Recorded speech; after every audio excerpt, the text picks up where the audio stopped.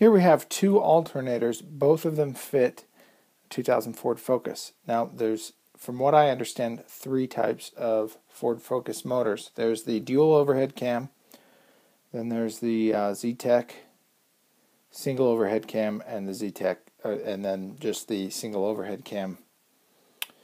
And so I had this one here I pulled out of my 2000 Ford Focus.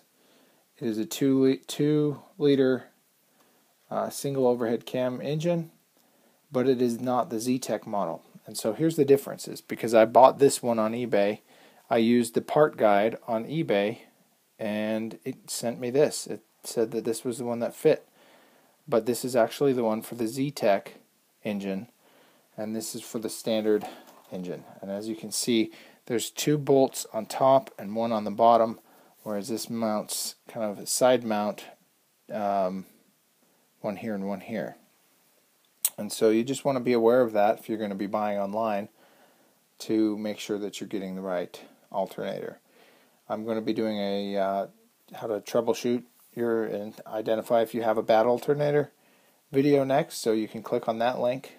But otherwise, I just hope that helps. If you know you have a bad alternator, make sure you're getting the right one, and don't just go buy if it says it's for a 2-liter Ford Focus 2000 single overhead cam. There is a difference.